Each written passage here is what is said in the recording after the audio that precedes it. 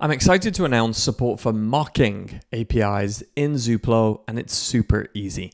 A few weeks ago, we announced our native support for OpenAPI. That means that our gateway is powered by an OpenAPI definition. It makes the workflow super easy if you are API first, or you use OpenAPI, or you're interested in using OpenAPI at all. Let's create a project and take a look at how this works. And so whilst that's spinning up, what we do is we look at the example responses inside your OpenAPI document. I'll show you what that looks like in a minute. And we use that to send back the response if you apply the mocking policy. We can choose a random example from that particular operation, or you can specify an exact one, or if you just drop on the policy, we just pick the first one by default. So let's go and take a look. So we just created a gateway called mocking. We're going to go to the routes file. Remember, .oas, that stands for OpenAPI specification. So this file is an OpenAPI document. We're going to add a route, and let's just call it hello world. I'm going to save that change now. If I go to this API, you'll see right now it's proxying to echo.zuplo.io, which just echoes back what it hears. So if I hit this, what you'll see is it gives me this huge dump of everything that the backend sent out. We don't want to do that. We want to do mocking. We want to mock something beautiful and do it very easily. So what we're going to do first is actually add an example response to our OpenAPI document. So it'll go inside the operation here.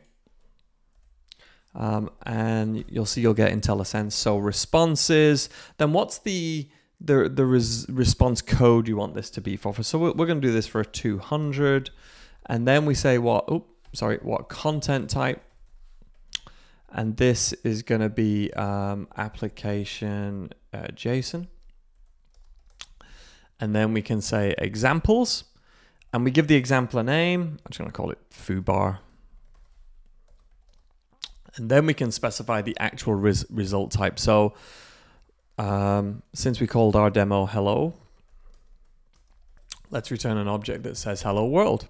So I just customized my OpenAPI doc. You could do that in Stoplight or using ChatGPT or however you work with OpenAPI.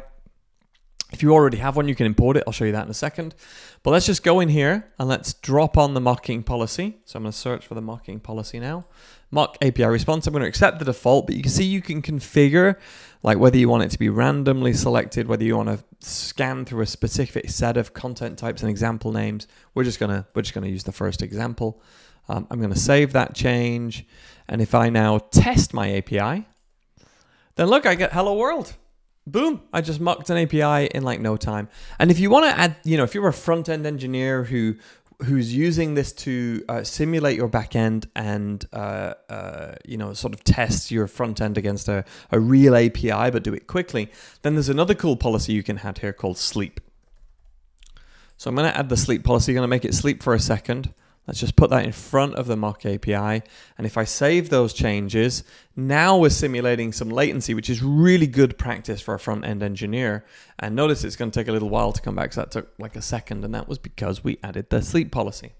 The next thing I want to show you is let's import an OpenAPI document. So I've got an OpenAPI import. I have Postman's OpenAPI document handy. So I'm going to merge that into my existing doc. It's going to create 57. It's a big OpenAPI, 57 docs. It's going to retain my hello world. Let's complete that merge.